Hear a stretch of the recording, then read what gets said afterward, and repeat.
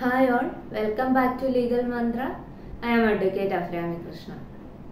ഇന്ന് നമ്മൾ ഡിസ്കസ് ചെയ്യാൻ പോകുന്നത് ലോയെ പറ്റിയും ലോ സബ്ജക്ട്സിനെ പറ്റിയും അതുപോലെ കേസ് ലോസിന്റെ ഇമ്പോർട്ടൻസിനെ പറ്റിയാണ്. നമുക്ക് LLBക്ക് പഠിക്കുമ്പോൾ ഏറ്റവും കൂടുതൽ ഇമ്പോർട്ടൻസ് നമ്മൾ കൊടുക്കേണ്ടത് കേസ് ലോസിനാണ്. ബിക്കോസ് നമ്മൾ ആൻസേഴ്സ് അറ്റൻഡ് ചെയ്യുമ്പോഴും ഇപ്പോൾ 2 മാർക്സ് ക്വസ്റ്റ്യൻ ആണെങ്കിലും 4 മാർക്ക് ക്വസ്റ്റ്യൻ ആണെങ്കിലും ഇപ്പോൾ ഈവൻ 10 മാർക്സ് എസ്സേ ക്വസ്റ്റ്യൻ ആണെങ്കിലും നമ്മൾ ഏറ്റവും കൂടുതൽ അതിനകത്ത് എഴുതേണ്ടത് കേസ് ലോസ് ആണ്.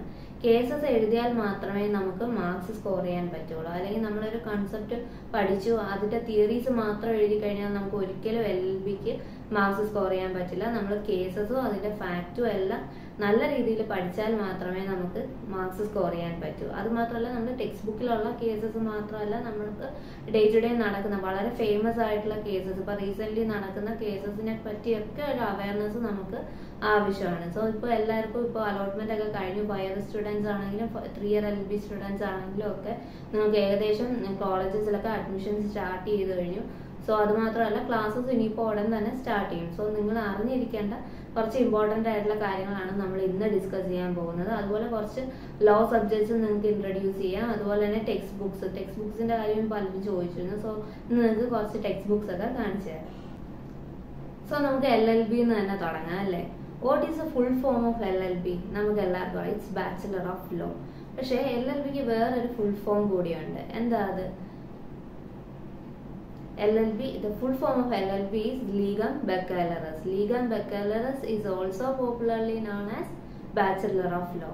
ഇതിനകത്ത് Legum Baccalaureus എന്ന് പറഞ്ഞ വേർഡ്സ് അത് 2 ലാറ്റിൻ ടേംസ് ആണ്. സോ നമ്മൾ ഈ ലാറ്റിൻ ടേംസിന്റെ കാര്യം ഞാൻ പറഞ്ഞത് എന്താണെന്ന് വെച്ചാൽ ഇനി അങ്ങോട്ട് നമ്മൾ ഒരുപാട് ലീഗൽ മാക്സിംസ് പഠിക്കും. ഈ മാക്സിംസ് മാത്രമല്ല ഒരുപാട് ലീഗൽ അല്ലെങ്കിൽ ഒരുപാട് ലാറ്റിൻ ടേംസ് നമ്മൾ ലോയിൽ യൂസ് ചെയ്യാറുണ്ട്. സോ ഇതിനെ പറ്റിയൊക്കെ നമ്മൾ അറിഞ്ഞിരിക്കണം. അതുപോലെ തന്നെ ലോ സ്റ്റുഡൻസ് ആണെങ്കിൽ നിങ്ങൾ LLBയുടെ ഫുൾ ഫോം എന്താണെന്ന് ചോദിക്കണം. നമ്മൾ ആദ്യം തന്നെ ലീഗം ബക്കലറസ് എന്ന വേർഡാണ് നമ്മുടെ മനസ്സിലേക്ക് വരേണ്ടത്. It's also popularly known as bachelor of law. അടുത്തായിട്ട് നമുക്ക് ലോയെ പറ്റി പഠിക്കാം. ലോ എന്താണ്? നിയമം നമുക്ക് എല്ലാവർക്കും അറിയാം. So what is the meaning of law? എന്താണ് ലോയുടെ മീനിങ്? അല്ലെങ്കിൽ ഡിഫൈൻ ചെയ്യാൻ പറഞ്ഞാൽ നമ്മൾ എങ്ങനെ എഴുതും? Law refers to the body of rules and regulations that can be enforced upon a person. Enforced അല്ലേ? ലോ എന്ന് പറഞ്ഞാൽ എപ്പോഴും എൻഫോഴ്സിബിൾ ആണ്. And we R obliged to follow the rules and regulations of law. നമ്മൾ ഒബ്ലൈസ്ഡും ആണ് എന്തിനു വേണ്ടിയിട്ട്? ഈ ലോസ് എല്ലാം ഫോളോ ചെയ്യാനായിട്ട് അല്ലേ. സോ ലോയെ പറ്റി നമ്മളിപ്പോൾ എഴുതുവാണെങ്കിലും പറയുവാണെങ്കിലും നമുക്ക് ഈ മീനിങ് ജസ്റ്റ് യൂസ് ചെയ്യാം. ഒരുപാട് ടേംസ് നമുക്ക് അല്ലെങ്കിൽ ഒരുപാട് ഡെഫിനേഷൻസ് ലോയെ പറ്റിയുണ്ട്. ഒരുപാട് എമിനന്റ് ആയിട്ടുള്ള പേഴ്സൺസ് തന്നിരിക്കുന്ന ഡെഫിനേഷൻസ് ഉണ്ട്. സോ നമ്മൾ ഡെഫിനേഷൻസ് എഴുതുമ്പോൾ എപ്പോഴും അക്കോർഡിംഗ് ടു ഓസ്റ്റിൻ അല്ലെങ്കിൽ അക്കോർഡിംഗ് ടു സാൽമൺ അങ്ങനെ ഏതെങ്കിലും ഒരാൾ പറഞ്ഞ ഡെഫിനേഷൻ ആയിരിക്കുമല്ലോ നമ്മൾ എഴുതുന്നത്. അത് എപ്പോഴും അതിൽ നമ്മൾ ചേഞ്ചസ് വരുത്താൻ പാടില്ല. അതിൽ അവർ ഏത് ഡെഫിനേഷൻ ആണോ തന്നിരിക്കുന്നത് അത് കറക്റ്റ് ആയിട്ട് തന്നെ എഴുതണം. എന്നാൽ മാത്രമേ നമുക്ക് മാർക്സ് സ്കോർ ചെയ്യാനായിട്ട് പറ്റും. അല്ലെ ഇനിയിപ്പോൾ ഒരു ക്വസ്റ്റ്യൻ നിങ്ങൾ LLB സ്റ്റുഡൻസ് ആണ്, നിങ്ങൾ ചോദിക്കാം which is the supreme law of the land? ഒരു രാജ്യത്തിന്റെ സുപ്രീം ലോ എന്ന് പറയുന്നത് ഏതാണ്? ദാറ്റ് ഈസ് കോൺസ്റ്റിറ്റ്യൂഷൻ അല്ലെ. കോൺസ്റ്റിറ്റ്യൂഷൻ എന്ന് പറഞ്ഞാൽ ഭരണഘടന. എല്ലാ രാജ്യത്തിനും അവരുടേതായിട്ടുള്ള ഭരണഘടനയുണ്ട്. അതിന്റെ ബേസിസിലാണ് അവർ രാജ്യം ഭരിക്കുന്നത്, അല്ലെങ്കിൽ അതിന്റെ ബേസിസിലാണ് ഓരോ കാര്യങ്ങളും രാജ്യത്ത് നടപ്പാക്കുന്നത്. നമുക്ക് ഇന്ത്യയിലും ഉണ്ട് ഇന്ത്യൻ കോൺസ്റ്റിറ്റ്യൂഷൻ അല്ലെ, ഇന്ത്യൻ ഭരണഘടന. നിങ്ങൾ എല്ലാവരും തന്നെ കേട്ടിട്ടുണ്ടായിരിക്കും. നമ്മുടെ ഇന്ത്യൻ ഭരണഘടന അല്ലെങ്കിൽ ഇന്ത്യൻ കോൺസ്റ്റിറ്റ്യൂഷൻ എന്ന് പറഞ്ഞാൽ it's A written constitution and one of the ബൾക്കിയസ്റ്റ് constitution in the world. നമ്മുടെ ഇന്ത്യൻ കോൺസ്റ്റിറ്റ്യൂഷൻ എന്നാൽ റിട്ടൺ കോൺസ്റ്റിറ്റ്യൂഷൻ ആണ്. എല്ലാ കാര്യങ്ങളും വളരെ വ്യക്തമായിട്ട് എഴുതി വെച്ച ഒരു കോൺസ്റ്റിറ്റ്യൂഷൻ ആണ് നമുക്കുള്ളത്. അതേപോലെ തന്നെ ലോകത്തിലെ തന്നെ വൺ ഓഫ് ദ ബൾക്കിയസ്റ്റ് ഏറ്റവും വലിയ കോൺസ്റ്റിറ്റ്യൂഷനുകളിൽ ഒന്നാണ് ഇന്ത്യൻ കോൺസ്റ്റിറ്റ്യൂഷൻ എന്ന് പറയുന്നത്. കോൺസ്റ്റിറ്റ്യൂഷൻ എന്ന് പറഞ്ഞാൽ റിട്ടൺ കോൺസ്റ്റിറ്റ്യൂഷനും ഉണ്ട്, അൺറിട്ടൺ കോൺസ്റ്റിറ്റ്യൂഷനും ഉണ്ട്. പക്ഷെ നമുക്ക് ഇന്ത്യയിലുള്ളത് റിട്ടൺ കോൺസ്റ്റിറ്റ്യൂഷൻ ആണ്. ഒരുപാട് പ്രൊവിഷൻസ് നമ്മുടെ കോൺസ്റ്റിറ്റ്യൂഷനകത്ത് എഴുതി വെച്ചിട്ടുണ്ട്. അതുപോലെ തന്നെ main objective of Indian constitution എന്ന് പറഞ്ഞാൽ it's welfare of people and society. എല്ലാ കോൺസ്റ്റിറ്റ്യൂഷണൽ പ്രൊവിഷൻസും ഫ്രെയിം ചെയ്തിരിക്കുന്നത് ജനങ്ങളുടെ നന്മയ്ക്ക് വേണ്ടിയാണ്. അതുപോലെ തന്നെ കോൺസ്റ്റിറ്റ്യൂഷനിൽ ചേഞ്ചസ് വരുത്തുന്നുണ്ടെങ്കിൽ അല്ലെങ്കിൽ എന്തെങ്കിലും കോൺസ്റ്റിറ്റ്യൂഷണൽ അമെന്റ്മെന്റ്സ് വരുത്തുന്നുണ്ടെങ്കിൽ അതെല്ലാം ജനങ്ങളുടെ നന്മയ്ക്ക് വേണ്ടി തന്നെയാണ്. ലോയെ പറ്റി പറയുമ്പോൾ എപ്പോഴും നമ്മൾ കോൺസ്റ്റിറ്റ്യൂഷനെ പറ്റിയൊക്കെ നമ്മൾ അറിഞ്ഞിരിക്കണം. സോ അതുകൊണ്ടാണ് ജസ്റ്റ് ജനറൽ ആയിട്ടുള്ള കുറച്ച് കാര്യങ്ങളാണ് ഞാൻ പറഞ്ഞത്. ലോ എന്ന് പറഞ്ഞാൽ നമുക്കറിയാം it's A vast and wide subject. നമുക്ക് അത്ര പെട്ടെന്നൊന്നും പറഞ്ഞു തീർക്കാൻ പറ്റുന്ന ഒരു കാര്യമല്ല ലോ എന്നുള്ളത്. സോ ഞാൻ ശരിക്കും അത് ചെറുതായിട്ട് ജനറൽ ആയിട്ടുള്ള കുറച്ച് കാര്യങ്ങൾ മാത്രമാണ് നിങ്ങളുമായിട്ട് ഷെയർ ചെയ്യുന്നത്. ഇതൊന്നുമാണ് ലോ, ഇത് മാത്രമാണെന്ന് ഒരിക്കലും ചിന്തിക്കരുത്.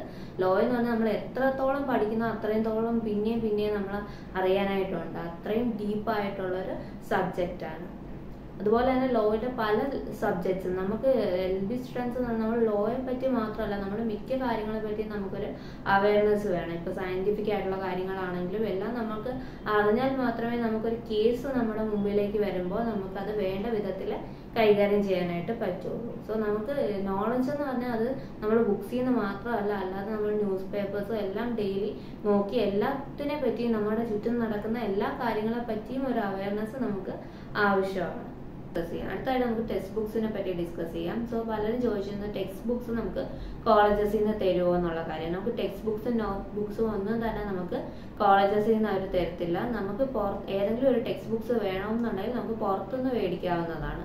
അതുപോലെ നമുക്കിപ്പോൾ ലൈബ്രറിയിലെ ബുക്സ് നമുക്ക് യൂസ് ചെയ്യാം. നമുക്ക് റെഫറൻസിനെല്ലാം എടുക്കാം. ലൈബ്രറി കാർഡ് ഇഷ്യൂ ചെയ്യും. സോ ആവശ്യമുള്ള സമയങ്ങളിൽ നമുക്ക് റെഫറൻസിന് വേണ്ടിയിട്ട് ലൈബ്രറിയിൽ പോയി ബുക്സ് എടുക്കാം. അതൊരു സമയത്തിനുള്ളിൽ അത് തിരിച്ച് റിട്ടേൺ ചെയ്യണം. വിതിൻ 2 വീക്സോ മറ്റോ റിട്ടേൺ ചെയ്യണം, അല്ലെങ്കിൽ അവർ ഫൈൻ ഇമ്പോസ് ചെയ്യുകയും ചെയ്യും. സോ അത് നമ്മൾ ശ്രദ്ധിച്ച് നമുക്ക് ഏത് ബുക്സ് ആണോ ആവശ്യം. ഇപ്പോൾ ഒരു സബ്ജക്റ്റിന് തന്നെ നമുക്ക് പല ഓതേഴ്സിന്റെ ബുക്സ് റെഫർ ചെയ്യേണ്ടതായിട്ട് വരും. ഒരു ബുക്ക് മാത്രം നമുക്ക് ഡിപ്പെൻഡ് ചെയ്ത് ഒരിക്കലും നോട്ട് പ്രിപ്പയർ ചെയ്യാനോ സെമിനാർ പ്രസന്റേഷൻസിന് വേണ്ടി പ്രിപ്പയർ ചെയ്യാനോ അസൈൻമെന്റ്സിനോ ഒന്നും തന്നെ പറ്റത്തില്ല. സോ അതുകൊണ്ട് നമ്മൾ ഒരുപാട് ബുക്സ് റെഫർ ചെയ്യേണ്ടതായിട്ട് വരും. സോ അതുകൊണ്ട് എല്ലാ ഓതേഴ്സിന്റെ ബുക്സ് മേടിക്കുക എന്ന് പറഞ്ഞാൽ അത് പോസിബിൾ ആയിട്ടുള്ള കാര്യമല്ല. കൂടുതൽ ആളുകളും മേടിക്കാറില്ല. കൂടുതൽ പേരും ലൈബ്രറിയിലുള്ള ബുക്സ് എടുക്കും. എക്സാം ടൈമിൽ അവർ അതെടുക്കും. അല്ലെങ്കിൽ ഇപ്പോൾ ഫോട്ടോ കോപ്പി എടുക്കേണ്ടവർ അതെടുത്ത് ഫോട്ടോ കോപ്പി എടുത്ത് സൂക്ഷിക്കും. ചിലർ അവരുടെ പേഴ്സണൽ റെഫറൻസിന് വേണ്ടി മേടിക്കാറുമുണ്ട്. ലോ ബുക്സ് ഒക്കെ പല റേറ്റിന്റെ ഉണ്ട്. ചില ബുക്സ് ഒക്കെ നല്ല എക്സ്പെൻസീവ് ആയിട്ടുള്ളതുകൊണ്ട്. സോ അത് നമ്മൾ നോക്കി നമുക്ക് ഏതാണോ ഇഷ്ടം ആ ബുക്സ് നമുക്ക് മേടിക്കാവുന്നതാണ്. ചില ബുക്സ് ഒക്കെ നമ്മുടെ ടീച്ചേഴ്സ് തന്നെ സജസ്റ്റ് ചെയ്യും. അങ്ങനെ ഏതെങ്കിലും ബുക്സ് സജസ്റ്റ് ചെയ്യുകയാണെങ്കിൽ അത് നിങ്ങൾക്ക് മേടിക്കാവുന്നതാണ്. ഈ ലോ ബുക്സ് ഒക്കെ നമുക്ക് ലോ ബുക്സ് മാത്രം സെല് ചെയ്യുന്ന കടകളുണ്ട്. അവിടുന്ന് നമുക്ക് മേടിക്കാവുന്നതാണ്. ഇപ്പൊ ട്രിവാൻഡ്രത്തും എറണാകുളത്തും എല്ലാം കൊല്ലത്തും ഒക്കെ ഇഷ്ടംപോലെ കടകളുണ്ട്. അത് അല്ലെങ്കിൽ നമുക്ക് ഇപ്പൊ എല്ലാ സ്ഥലത്തും ഏകദേശം എല്ലാ സ്ഥലങ്ങളിലും ലോ ബുക്സ് അവൈലബിൾ ആണ്. കൂടുതൽ ആളുകളും ഈ ബുക്സ് മേടിക്കാറില്ല. അത്രയും ഇമ്പോർട്ടന്റ് ആണെങ്കിൽ മാത്രമേ ബുക്സ് കടയിൽ നിന്ന് പുറത്തുനിന്ന് മേടിക്കാറുള്ളൂ. പക്ഷെ ഞാൻ പഠിക്കുന്ന സമയത്ത് ഞാൻ എൻ്റെ ഒരു പേഴ്സണൽ റെഫറൻസിന് വേണ്ടി ഞാൻ ഒരു ബുക്ക് വീതം എല്ലാ സബ്ജക്ട്സിന്റെയും മേടിക്കുമായിരുന്നു. ബിക്കോസ് അത് നമുക്ക് LB സ്റ്റുഡൻസിനെ സംബന്ധിച്ചിടത്തോളം എനിക്ക് തോന്നിയിട്ടുള്ളത് നമുക്കത് ഫ്യൂച്ചർ റെഫറൻസിന് നമുക്ക് എടുക്കാവുന്നതാണ്. സോ ഞാൻ അതുകൊണ്ട് എനിക്കിപ്പോൾ ഞാൻ ലൈബ്രറിയിൽ നിന്ന് ആവശ്യത്തിന് ബുക്സ് എടുക്കും. സോ എല്ലാ ബുക്സും ഇപ്പൊ ലൈബ്രറിയിൽ മാത്രം ഡിപ്പെൻഡ് ചെയ്യാന്നുള്ളത് ചിലപ്പോൾ പോസിബിൾ ആകില്ല. സോ അല്ലെങ്കിൽ അതനുസരിച്ച് നമ്മൾ പ്ലാൻ ചെയ്ത് ഫോട്ടോ കോപ്പി എടുത്ത് വെക്കുകയൊക്കെ വേണം. സോ അതുകൊണ്ട് ഞാൻ പേഴ്സണൽ റെഫറൻസിന് ഞാൻ എൻ്റെതായിട്ടുള്ള ബുക്സ് ഞാൻ പുറത്തുനിന്ന് മേടിക്കാറുണ്ടായിരുന്നു. ഇപ്പൊ എൻ്റെ സ്ഥലം കൊല്ലമാണ്. സോ ഞാൻ റോയൽ ലോ ബുക്സിൽ നിന്നാണ് കൂടുതൽ ബുക്സും മേടിച്ചിട്ടുള്ളത്. പിന്നെ ട്രിവാൻഡ്രത്തുനിന്നും എറണാകുളത്തുനിന്നും ഒക്കെ ബുക്സ് മേടിച്ചിട്ടുണ്ട്. ഇപ്പൊ കൊല്ലത്ത് അവൈലബിൾ അല്ലെങ്കിൽ അവിടെ നിന്നൊക്കെ ബുക്സ് മേടിച്ചിട്ടുണ്ട്. അല്ലെങ്കിൽ നമുക്ക് അടുത്തുള്ള ലോ ബുക്സ് ഉള്ള കടയിൽ പറയുമ്പോൾ അവർ ഇപ്പോൾ അവൈലബിൾ അല്ലാത്ത ബുക്സ് ആണെങ്കിലും അവർ നമുക്ക് ദൂരെ നിന്നൊക്കെ വരുത്തി തരാറുണ്ട്. സോ ഞാൻ അതുകൊണ്ട് എനിക്ക് ഒരു റെഫറൻസ് ഫ്യൂച്ചർ റെഫറൻസ് എന്നുള്ള രീതിയിലും എൻ്റെ ഒരു കൺവീനിയൻസിന് വേണ്ടിയിട്ട് ഞാൻ സ്വന്തമായിട്ട് എല്ലാ സബ്ജക്ട്സിന്റെ ബുക്സ് മേടിക്കുമായിരുന്നു. സോ അത് നിങ്ങളുടെ വേണ്ടതെന്നുള്ള നിങ്ങളുടെ ഇഷ്ടമാണ്. നിങ്ങൾക്ക് ഇപ്പോൾ ബുക്സ് മേടിക്കണമെന്ന് തോന്നുവാണെങ്കിൽ തീർച്ചയായിട്ടും നിങ്ങളുടെ റെഫറൻസിന് വേണ്ടി ഒരു ബുക്ക് മേടിക്കാവുന്നതാണ്. പക്ഷെ അത് മാത്രം റെഫർ ചെയ്ത് നമ്മൾ ലൈബ്രറിയിൽ നിന്നുള്ള ബുക്സും കൂടെ മാക്സിമം നമ്മൾ റെഫർ ചെയ്യേണ്ടതായിട്ട് വരും.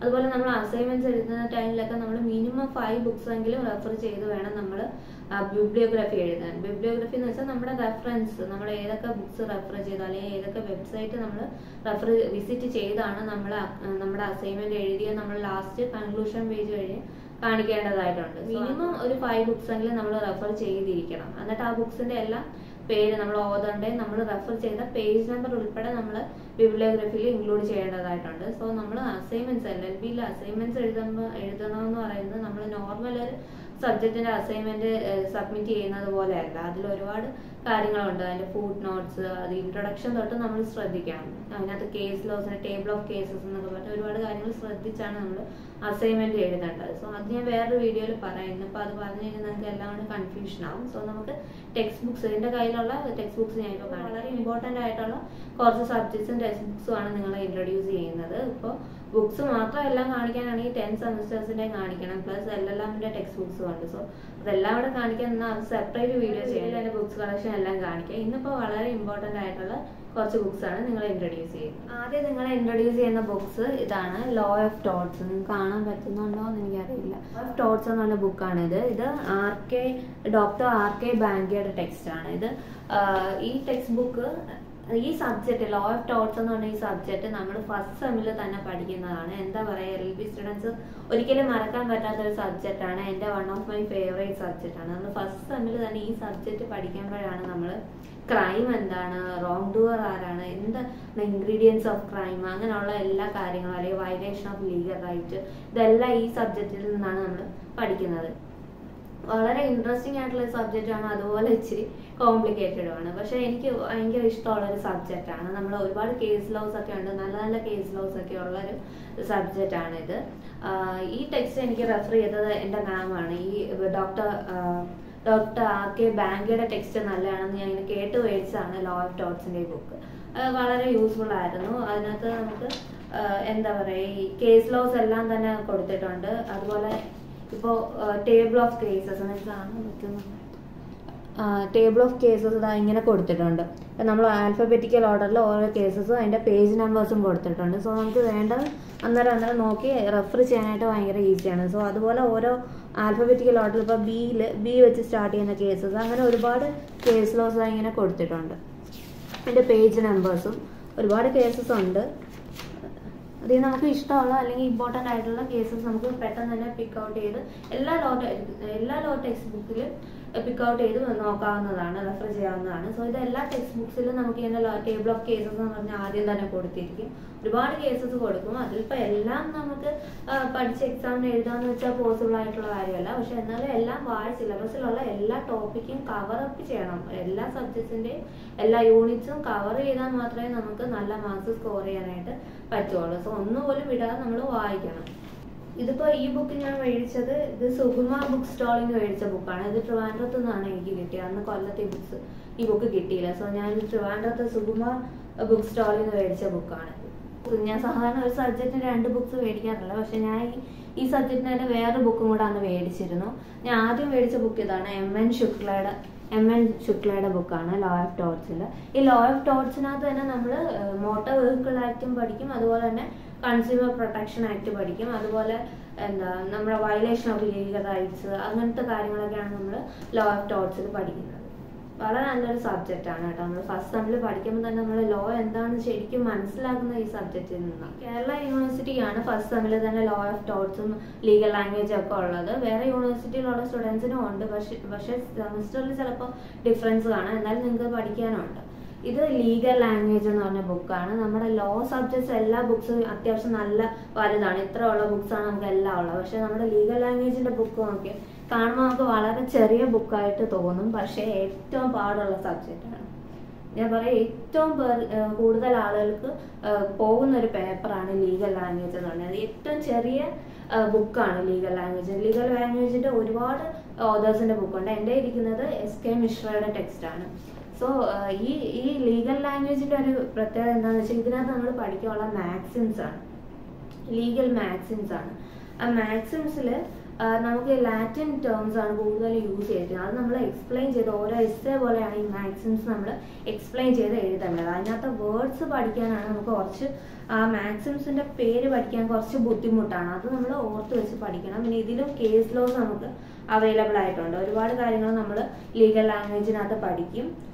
ഇതിനകത്ത് ഇമ്പോർട്ടൻറ്റ് മാക്സിംസ് എന്ന കാര്യങ്ങൾ നമ്മൾ ലീഗൽ ലാംഗ്വേജ് പഠിക്കാം. കുറച്ച് ഡിഫിക്കൽട്ട്, ടോട്ടിനെ സംബന്ധിച്ചിടത്തോളം ടോട്ട് ഒരുപാട് പഠിക്കാനുണ്ട്, അതുപോലെ തന്നെ ലീഗൽ ലാംഗ്വേജ് ഉണ്ട്. പക്ഷേ ലീഗൽ ലാംഗ്വേജ് ആണ് ഭയങ്കര കുറച്ച് ഡിഫിക്കൽട്ട് ആയിട്ടുള്ളൊരു സബ്ജക്റ്റ് തന്നെയാണ്. സോ അത് എല്ലാവരും ശ്രദ്ധിക്കുക. ഏതാണ് ഈ ലീഗൽ മാക്സിംസ്, ഇങ്ങനെ കുറേ മാക്സിംസ് കൊടുത്തിട്ടുണ്ട്.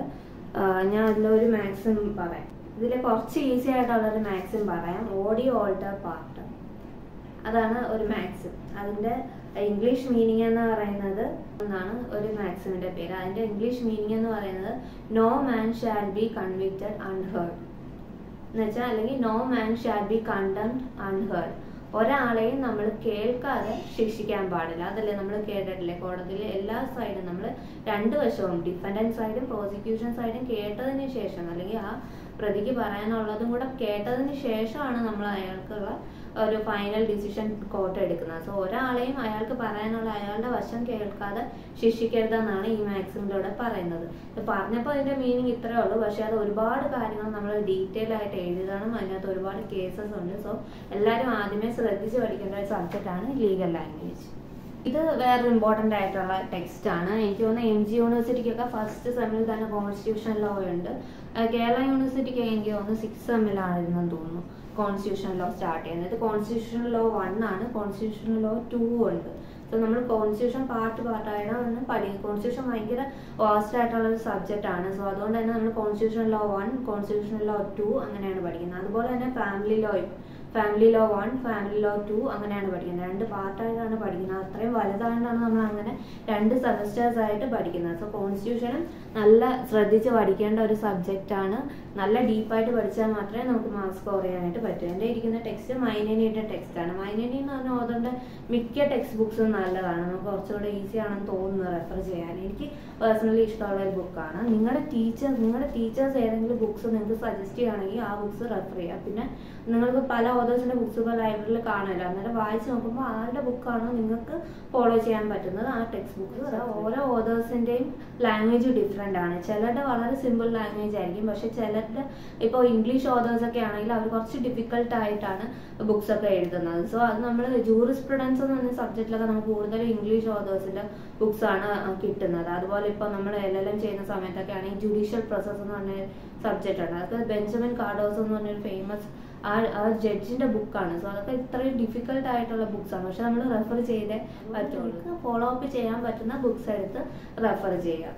ഇത് ലോ ഓഫ് പ്രോപ്പർട്ടി, നമ്മുടെ പ്രോപ്പർട്ടി റിലേറ്റഡ് ആയിട്ടുള്ള എല്ലാ കേസസും അല്ലെങ്കിൽ എല്ലാ കാര്യങ്ങളും നമ്മൾ ലോ ഓഫ് പ്രോപ്പർട്ടിക്കകത്ത് പഠിക്കും. പിന്നെ ഇത് മൈനേറ്റഡ് ടെക്സ്റ്റ് തന്നെയാണ്. നമ്മൾ ലോ ഓഫ് പ്രോപ്പർട്ടിയിൽ നമ്മൾ പഠിക്കുന്നത് വിൽസിനെ പറ്റിയും എന്താ പറയുക ട്രാൻസ്ഫർ ഓഫ് പ്രോപ്പർട്ടിയെ പറ്റിയൊക്കെയാണ് ഈ സബ്ജക്റ്റിൽ പഠിക്കുന്നത്. ഇത് കുഴപ്പമില്ലാത്തൊരു സബ്ജക്റ്റാണ്. പിന്നെ ഇമ്പോർട്ടൻ്റ് ആയിട്ടുള്ള ഒരു സബ്ജക്റ്റ് തന്നെ IPC ആണ്. IPC എല്ലാവർക്കും അറിയാലോ. IPCയിൽ ഒരുപാട് ടെക്സ്റ്റ് ബുക്സ് അവൈലബിൾ ആണ്. സോ അതെല്ലാവർക്കും അറിയാവുന്നതാണ് ഞാൻ ഇപ്പോൾ കാണിക്കാത്തത്.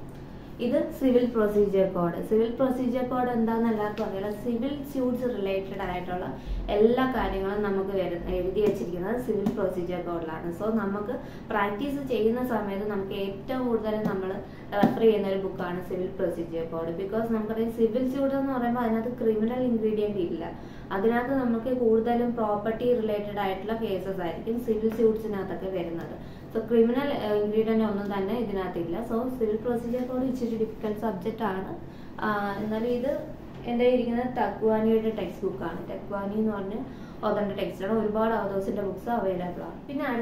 പിന്നെ അടുത്ത ഇമ്പോർട്ടൻ്റ് ആയിട്ടുള്ള ഒരു സബ്ജക്റ്റ് ആണ് criminal procedure code. Criminal procedure code എന്ന് പറഞ്ഞാൽ നമ്മുടെ ക്രിമിനൽ മാറ്റേഴ്സ് റിലേറ്റഡ് ആയിട്ടുള്ള എല്ലാ കാര്യങ്ങളും എഴുതി വെച്ചിരിക്കുന്നത് ക്രിമിനൽ പ്രൊസീജിയർ കോഡിലാണ്. നമുക്ക് പ്രാക്ടീസ് ചെയ്യുന്ന സമയത്ത് ഏറ്റവും കൂടുതൽ അറിഞ്ഞിരിക്കേണ്ട ഒരു ബുക്ക് കൊണ്ടാണ് ക്രിമിനൽ പ്രൊസീജിയർ കോഡ്. നമുക്ക് ഈ ഒരുപാട് സെക്ഷൻസ് ഇത് റിലേറ്റഡ് ആയിട്ടുള്ള എല്ലാവരും അറിഞ്ഞിരിക്കണം. എസ്പെഷ്യലി പോലീസ് ഓഫീസേഴ്സൊക്കെ കൂടുതൽ റെഫർ ചെയ്യുന്ന ഒരു ടെക്സ്റ്റാണ്.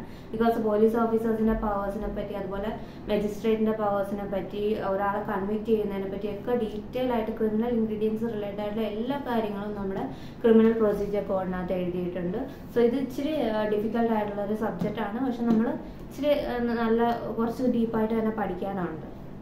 എൻ്റെ ഇരിക്കുന്ന ടെക്സ്റ്റ് ബദൂഖ് ലാൻഡിന്റെ ടെക്സ്റ്റ് ആണ്. ഒരുപാട് ഓതേഴ്സിന്റെ ബുക്സ് അവൈലബിൾ ആണ്. ഇത് മറ്റൊരു ഇമ്പോർട്ടൻറ്റ് സബ്ജക്റ്റ് ആണ് ജൂറിസ്പ്രുഡൻസ്. നമ്മൾ കേരള യൂണിവേഴ്സിറ്റിയിലാണെങ്കിൽ 5th സെമ്മിലാണ് നമ്മൾ ജൂറിസ്പ്രുഡൻസ് പഠിക്കുന്നത്. ജൂറിസ്പ്രുഡൻസും കുറച്ച് ഡിഫിക്കൽട്ട് ആയിട്ടുള്ള ഒരു സബ്ജക്റ്റ് ആണ്. പക്ഷെ നമുക്ക് കുറേ കാര്യങ്ങൾ ഇതിൽ നിന്ന് പഠിക്കാനായിട്ട് പറ്റും. ഇതിപ്പോൾ എൻ്റെ ഇരിക്കുന്നത് അവതാർ സിംഗിൻ്റെ ടെക്സ്റ്റാണ്. ഹർപ്രീത് കൗറിൻ്റെ അവതാർ സിംഗിൻ്റെ ടെക്സ്റ്റാണ് ഇരിക്കുന്നത്. സോ ജൂറിസ്പ്രുഡൻസ് ഒരുപാട് പേർക്ക് ഇച്ചിരി ഡിഫിക്കൽട്ട് ആയിട്ടുള്ള ഒരു സബ്ജക്റ്റാണ്. പക്ഷെ എനിക്ക് ഈ സബ്ജക്റ്റ് അത്യാവശ്യം നല്ല ഇഷ്ടപ്പെട്ട ഒരു സബ്ജക്റ്റാണ്. നമ്മൾ തീർച്ചയായിട്ടും പഠിച്ചിരിക്കണം. ജൂറിസ്പ്രുഡൻസ് ഒക്കെ പഠിക്കുമ്പോൾ നമുക്ക് കുറെ കൂടെ ലോ എന്താണ് നമ്മൾ വേറൊരു തലത്തിൽ പഠിക്കുന്ന ഒരു സബ്ജക്റ്റാണ് ജൂറിസ്പ്രുഡൻസ്. വേറൊരു ഇമ്പോർട്ടൻറ്റ് ടെക്സ്റ്റ് ആണ് ലോ ഓഫ് എവിഡൻസ്. നമ്മൾ എവിഡൻസ് ആക്ട് എന്ന് പറയും. നമ്മൾ എവിഡൻസ് ആക്ട് റിലേറ്റഡ് ആയിട്ടുള്ള എല്ലാ കാര്യങ്ങളും നമ്മൾ ഇതിനകത്ത് പഠിക്കും. ബിക്കോസ് നമുക്കറിയാം, നമ്മൾ പ്രാക്ടീസ് ചെയ്യുന്ന സമയത്തായാലും അല്ലെങ്കിൽ നമ്മുടെ കോർട്ടിൽ ഒരു കേസ് ജയിക്കണമെങ്കിൽ അല്ലെങ്കിൽ ഒരു കേസ് തെളിയിക്കണമെങ്കിൽ നമുക്ക് ഏറ്റവും കൂടുതൽ ആവശ്യം എന്താണ്? എവിഡൻസ് ആണ്, അല്ലേ?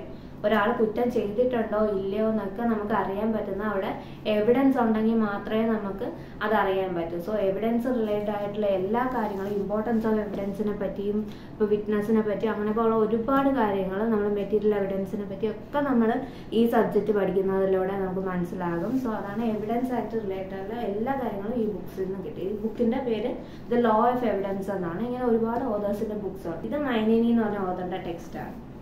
ഇന്നിപ്പോൾ നമ്മൾ വളരെ ഇമ്പോർട്ടൻ്റ് ആയിട്ടുള്ള കുറച്ച് സബ്ജക്ട്സിന്റെ ടെക്സ്റ്റ് ബുക്സ് ആണ് ഇന്ന് നിങ്ങളെ ഇൻട്രൊഡ്യൂസ് ചെയ്തത്. ഇതുപോലത്തെ ഒരുപാട് ബുക്സ് ഉണ്ട്. 10 സെമിസ്റ്റേഴ്സിന്റെ ഊഹിക്കാമല്ലോ, നിങ്ങൾ ഒരുപാട് ബുക്സ് വേറെ ഉണ്ട്.